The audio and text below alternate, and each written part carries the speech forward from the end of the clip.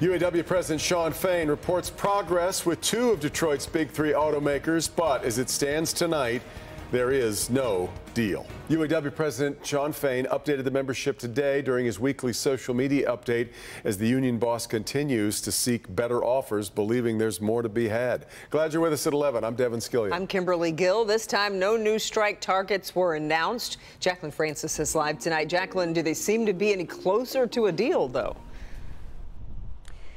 Kimberly, that's the big question. One of our experts says that this could possibly wrap up in a week or so. Meanwhile, Union President Shawn Fain said progress has been made with GM and Stellantis.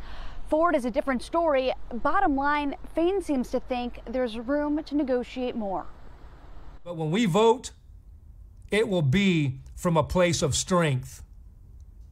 You don't make decisions on your future out of fear, uncertainty, or doubt. This is the message from UAW Chief Shawn Fain on day 36 of the strike against the Detroit Three.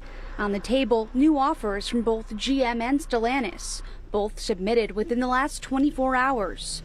Fain says they've made serious progress with the two automakers. Meanwhile, Ford continues to stew about KTP and pretend they can't afford what we're asking for. All three automakers are offering a 23% wage increase over 4.5 years.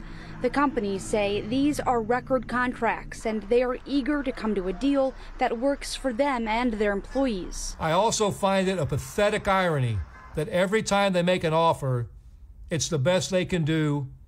It's a record offer. And then 2 days later, there's a new record. What that should tell you is there's room to move. Dr. Merrick Masters, an expert in labor negotiations, giving his 2 cents on what could be next. It may take an additional pain inflicted on the companies in terms of an additional strike in order for them to get there. But I think they're getting close, and I wouldn't be surprised that we're able to see things brought to a close within the next week or so.